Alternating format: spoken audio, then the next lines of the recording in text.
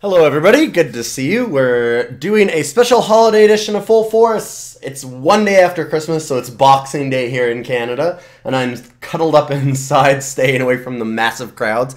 It's basically Canada's Black Friday, or The Purge.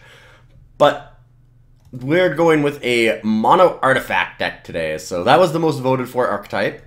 It was not necessarily mono artifacts, but we're trying to do like a lot of artifact ramps. So it's going to be things that matter with artifacts. We want to get like Tolarian Academy and Metalworker, cards like Blightsteel Colossus. The big payoff cards for us to kind of ramp a lot of colorless mana are going to be Blightsteel, Mere Battlesphere, Karn, and we're going to try and ramp all of those cards together by getting, like I said, like Metalworker and the Workshop. We want Mishra's Workshop. We want Tolarian Academy. All those kinds of cards. Grim Monolith and Basalt Monolith. And your kind of typical ramp cards. So we're going to try and ramp out to really, really powerful artifact cards. And to do that, we're going to need a lot of things like Signets. So I'm glad to get Blightsteel. Normally I would take a Signet over a lot of finishers. I think that the one exception is Blightsteel Colossus, just because it ends the game so fast, because we can certainly splash like Through the Breach or Sneak Attack. We can certainly play Tinker if we find it. Like, we would love Tinker. Tinker is one of the #1 cards you can get in Artifact deck, so having something like Blightsteel Colossus is very powerful. Shelldock Isle is a good way to cheat it into play, and Blightsteel just kills people unbelievably quickly. And there's not a lot of cards that deal with it. Like, they can have something like Pernicious Deed, but even if they have the 12 mana, it doesn't kill it. Like, Hero's Downfall doesn't. Vindicate and Anguish Unmaking do. Like, Swords and Path do. But there's not a lot of other removal spells. I mean, it's hard to kill a card like Blightsteel Colossus, and you die to it very quickly. Wildfire is great in this deck, actually. I might try and wheel it, but there's really nothing else here anyways. Maybe some dual, like maybe a Polluted Delta or Stomping Ground. I think Delta is enough better that I want that. If I'm going to play something like Wildfire, I'm probably going to need a card like Polluted Delta, so I'll take it here. The reason why Wildfire is so good is because you don't really need lands in this deck if you can get enough artifact ramp. And so you just blow up the board over and over and over, and your board is mostly unaffected because it's all artifact ramp cards. So Wildfire is pretty solid. I'll take the Delta, though. And now we have Battlesphere, another finisher.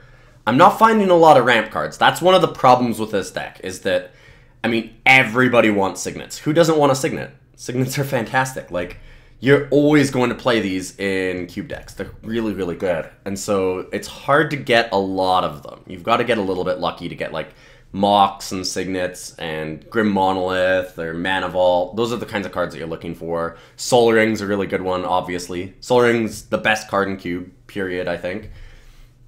So we can take the Battle Ball. I could take Mana Confluence. I don't think I want Temple of Mystery. Time Twister doesn't seem like the kind of card that we're looking for. I think I like the Battlesphere. Just a little bit over Mana Confluence. Alright, I'll take Battlesphere. Sundering Titan's good finisher. Balance is really good in this deck. It's much like another version of Wildfire, because it blows up a bunch of lands. Doesn't destroy your artifacts. Lands and creatures, hand. Wooded Foothills isn't bad. Sundering Titan's definitely a good payload. Preordain's nice. So there's some very good cards in this pack. I really like Balance, though, I think. People really underestimate how powerful Balance is. When it goes off, it really goes off. It'll win you a game. It doesn't always have that situation, but the situations where it is good are like, it's an automatic win half the time. So you've got to just take it. I think that, like, other than that, I might take the Preordain. Sundering Titan's great, but we already have Battlesphere and Colossus, so I'll take something a little bit cheaper this time.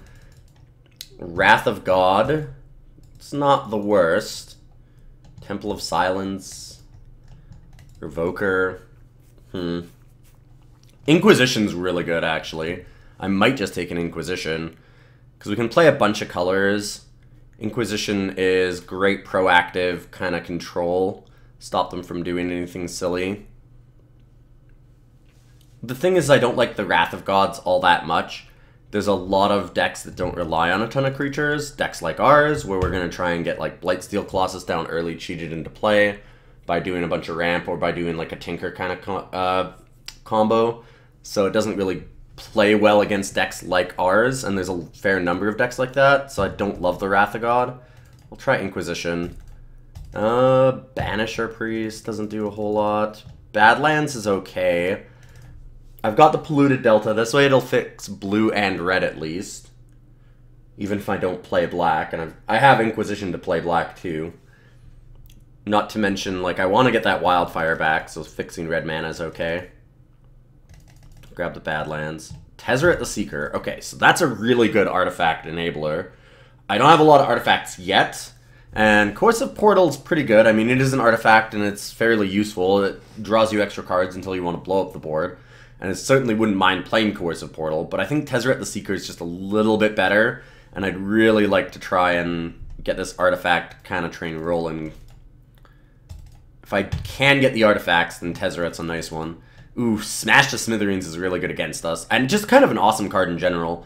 People really underestimate how good blowing up artifacts is in this format, but like, we just saw, like, it's hard for us to get signets because everybody wants them, so most people run at least like 3 artifacts, even in their, you know, low artifact decks. Like, I think a few number of artifacts would be like 3 in this cube. 2 or 3 isn't a lot, and a lot of decks have a lot more than that, so Smash is always live. It's very rare that it isn't. Dark Petition. Black-White Hate Bears is certainly open from last week. Balance, Brutality, Inquisition, Tide Hollow, all coming back around. I'm going to take the Dark Petition, though. We might be able to use that for something.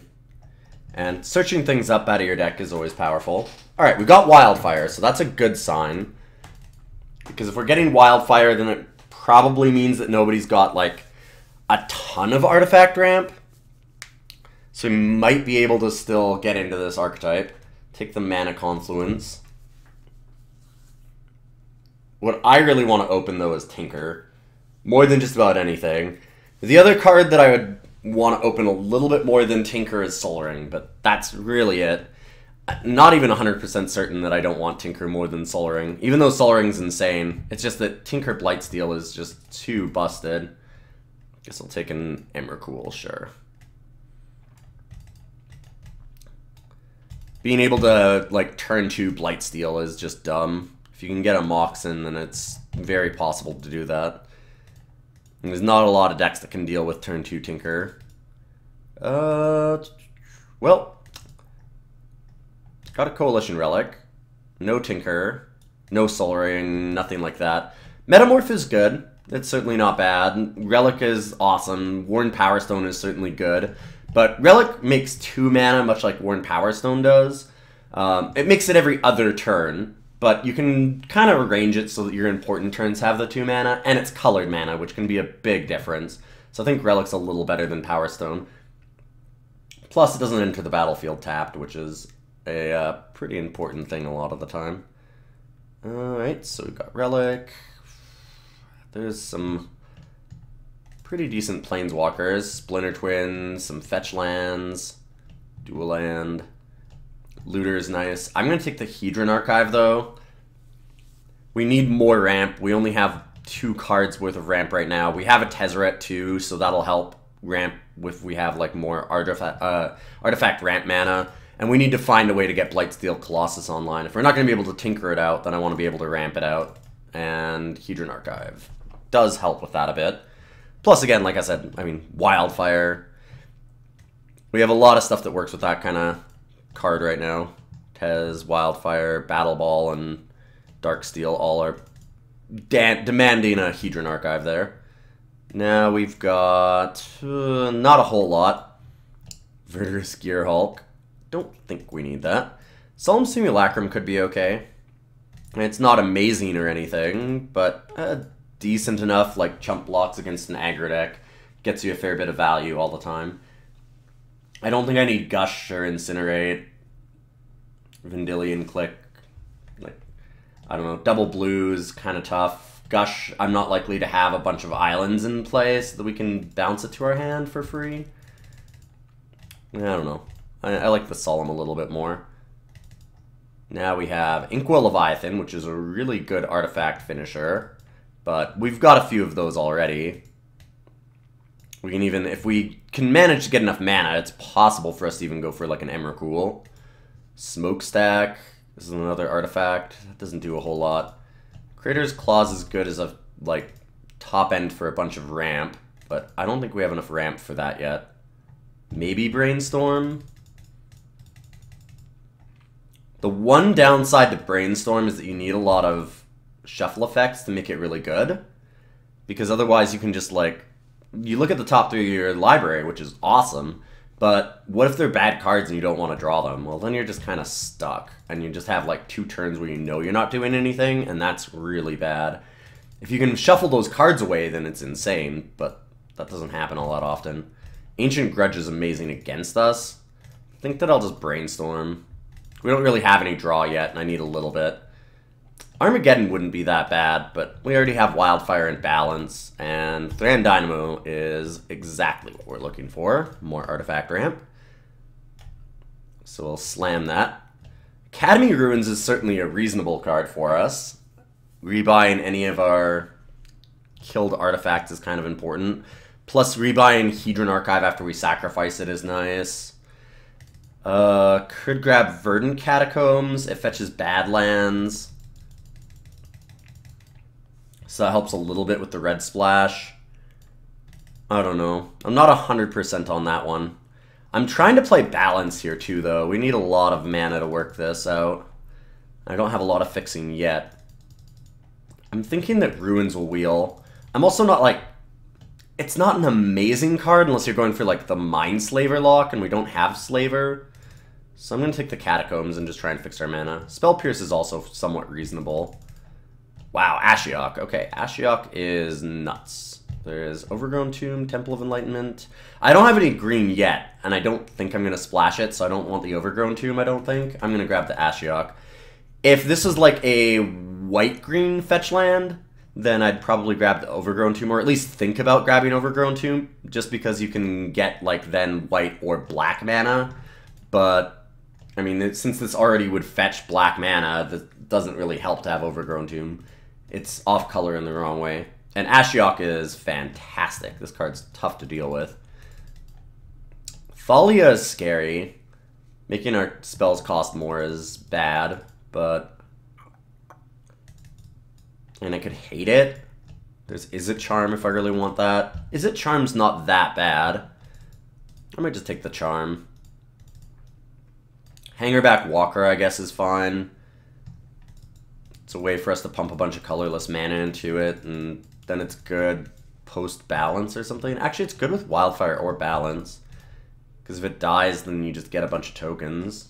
Wipe the board. Alright, I've changed my mind. I kind of like the Hangerback. Disenchant? I don't want to play against Disenchant. I don't think I want to play with Disenchant either, but I don't care about playing with any of these cards. It seems like white's going to be a splash, which is why I don't want Disenchant. Otherwise, like, Disenchant is a very powerful card. Really awesome. In this cube, killing artifacts is great. That's why cards like Torch Fiend are really awesome in the mono-red deck. I am going to take Looter Ilkor here, I think. Temple of Deceit is fine, but there's only so many temples I can run. I already have Temple of Silence. I don't like a lot of tap lands. I mean, you can fix your mana that way, but it makes your deck insanely slow to have, like, 4 tap lands, and I just don't think that it's worth it. I'm hating Ancient Grudge. I don't need Smokestack, and Faithless Looting isn't good for us either. That's more of a combo card. Wow, that is a stupid late Thoughtseize. Thoughtseize is awesome. It's so good in this cube. We saw it last week when we did the Black-White Hate Bears deck. Like, cards like Thoughtseize, you can just pick out one piece of, like, a really important combo out of your opponent's deck, and then what do? Like, if in our deck, if we get a Tinker, right, we keep a hand that's, like, Signet, Lands, Tinker, and, you know, not Blightsteel Colossus. But, like, let's just say that we'd keep a hand with, like, a Brainstorm, a Signet, and a bunch of lands, and a Tinker, right? We totally would keep that hand. Well, they take the Tinker, and then it's like, I mean, sure, we've got Brainstorm. Maybe we draw something else, but like it really hurts our deck. Like it's bad, bad, bad news to get like a Tinker or something taken out of a deck that's trying to go for it. Or to take, like, a Sneak Attack out of the Sneak Attack deck, or Channel out of a Channel deck, like, Fast Bond out of a deck that's trying to upheaval Fast Bond. There's so many little combos like that. Like, you can just go on forever. You know, Splinter Twin and Kiki, and tons and tons and tons of, like, 1 or 2 card combos that you can just hate on, and then suddenly their hand, like, that they thought was awesome is just not comboing out, and they have nothing to do. Like, if you take a better example even than the Tinker is if you have, like, a Channel. Like, if somebody has Channel and you Thoughtseize Channel, and they have, like, a hand that's got, like, a Blightsteel in it, they were just going to go turn 2 Blightsteel. Well, now Blightsteel's stranded in their hand, and they have, like, nothing to do, and it's just so bad. Anyways, we've got a bunch of fixing here. A lot of really good cards. Steam Vents, Underground Sea, Frantic Search is nice. I love Counterspell. I think I want the Underground Sea.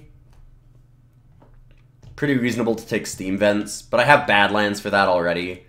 So I'm going to take the Underground Sea. I wouldn't mind Counterspell or Frantic Search, but the mana is a little bit rough right now, and I need to fix that.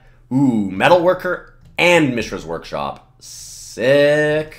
These are the cards that we were looking for. It's too bad that I had to pass the Metalworker, but I'm going to guess it'll come back just because we did manage to get a fair number of ramp artifacts. We managed to wield a Wildfire, so I don't think that anybody's specifically in the artifact deck. I think that it's probably that, like, a lot of the random artifact ramp cards are awesome in every deck, so they just get picked up. It's not like we're specifically being hated out, and those decks won't want a Metalworker, because you need a lot of artifacts to make Metalworker work. Like, you need 10 plus at least, I think. But Workshop's pretty easily the best card there. Less likely to wheel. Tolarian Academy. Alright, well, we're getting all the lands that we need. I need a few more artifacts. I'd love the Baleful Strix. Like, right now we have 1, 2, 3, 4, 5 early ones. I definitely need more to run Academy, but hoping we can pick them up. Yeah. Windmill Slam Rakdos Signet. Don't care about Scrubland. Like, sure, we have Balance, but this fixes red mana anyways, and I desperately need the artifacts. I will take an artifact almost just about anything. Hey there. Well, I definitely will say that people are not hating out the artifact deck, because that is a late Tinker, and I'm exceptionally happy. Suddenly this deck went from being like, yeah, decent, not great, to probably insane. We don't have any power, which is a problem. I mean, we didn't get any Moxen, we didn't get Black Lotus or like Ancestral Recall, so that's a bit, you know, of a disappointment. Obviously, Mox with Tinker, or like Mana Vault with Tinker, things like that are really insane. We're not going to get those cards now. They're just too powerful. They wouldn't have been passed. But for having like no Mana Vault, Soul Ring, Power 9 as an artifact deck, this is looking good. Tinker is nice. And we get another Signet here. Like, this is starting to look really awesome. Oh my goodness, another Signet. Sneak Attack's cool and all, but more Signets to fuel the Wildfire, to fuel the Tolarian Academy and Workshop, possibly get back that Metalworker. I like Tezzeret too. Oof. Actually, Tezzeret's really nice. 1, 2, 3, 5, 6, 7. I think that I need the Girl Signet still, which is too bad. There's some great cards here for us. I might be able to get the Tezzeret back, because a non-artifact deck just doesn't want Tezzeret. I would not mind seeing a Burning of Zinyi. Brimstone Volley, Nevi's Disc. Nevi's Disc is good against us. Sadly, Trinket Mage, we don't have any of the 1 mana or like 0 mana artifacts that are really good ramp. The Moxen, Soul Ring, Mana Vault. So we can't really take Trinket Mage. Brimstone Volley can kill things, but it's not great at doing that. Maybe just take the Nivinural's Disc. I don't know. Not happy with any of these. I guess the Disc. Probably just sideboard it, though.